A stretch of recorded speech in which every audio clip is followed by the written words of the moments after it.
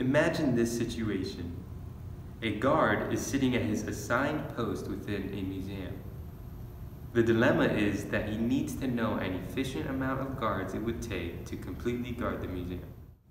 What is an efficient amount of guards to survey the museum or any arbitrarily sized polygon? The solution to your problem can be found by looking at a similar problem that was created in the 1970s that was answered by a mathematician named Stephen Fisk. Just like you guys, Fisk was trying to figure out what's the least number of guards needed to guard a building. So let's set up some ground rules for our problem. We'll only be looking at one floor of the museum, assuming that every other floor of the museum has the same layout. Once we solve it for one floor, we can just use that to solve it for every other floor of the museum. So we'll use the layout for one floor of the museum as the template for our problem. Let's go over to the classroom. So let's get started. And you'll see that by reducing the museum to just its layout, we can turn it into a polygon. A polygon is a 2D closed plane shape made up of straight edges. So what we're trying to do is find a way to arrange all the guards within the polygon in such a way that every point in the shape is visible to at least one guard.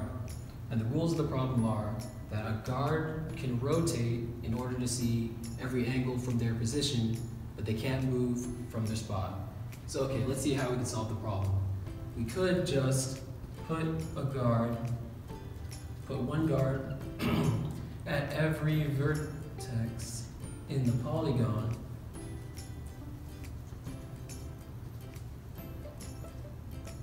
because then literally every point in the shape would be guarded by one guard. But what we're trying to do is find the least number of guards needed to guard the museum. So let's use the letter N to represent the number of walls that a building has. So according to Fisk, any building that has N walls can be guarded by at most N over 3 guards. So this is the formula that we're going to use. Let's try it out with some examples. A triangle has 3 sides, so when we plug it into the formula, we see that only one guard is needed. This is true because one guard in the middle could rotate and see every point in the triangle. It turns out that we only need one guard for any convex shape. But does this work for more complex polygons? When Fisk solved the problem in 1975, he used a museum shape that looked like a comb and had 15 walls. 15 divided by 3 is 5, and so we see that 5 guards are enough to guard the entire museum. Great. Now we have our formula to solve our problem. Let's use our own floor plan. So now we'll apply the formula to our original building layout. So first we have to count up all the sides of the shape, and for our building it only has 18 sides. So if we plug that number into the formula, we get 18 over 3, which is equal to 6. So for our building layout, the most guards we need to guard the shape is 6. So now we're going to figure out how we should arrange the guards within the shape to make sure that every part of the shape is covered. So first we'll divide the polygon into sections containing only triangles. So what we're doing is we're taking lines and connecting all the vertices of the polygon.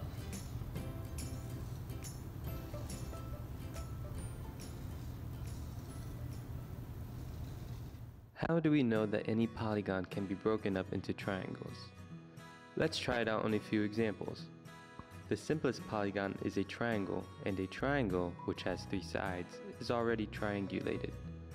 For polygons with more sides than 3, we need to prove that we can always find a line segment to divide the shape into 2 different parts. If we try it on a square which has 4 sides, we see that we can draw a line through the middle and turn it into 2 triangles. For most shapes, we can just use one corner as the starting point and use the 2 neighboring vertices to make a triangle. If the shape is concave, we can still divide it into triangles. Then next, we'll use a graph theory concept known as chromatic coloring to color every vertex in the polygon. And chromatic coloring is when we color each vertex so that no two vertices connected by a line have the same color. So okay, let's start with the red.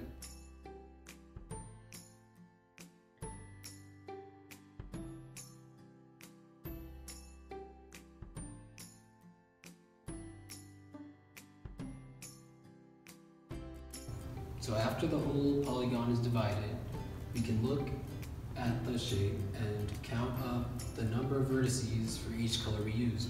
So let's start with red. If we count up all the red vertices, we'll see that we have 7 red vertices. And for green, if we count it up, we'll see that we have 6 green. And for blue, we have 5 blue vertices. So here we see that the color with the lowest number of vertices is blue, and blue is, the 5 is less than the 6, which is what we got for the n/3.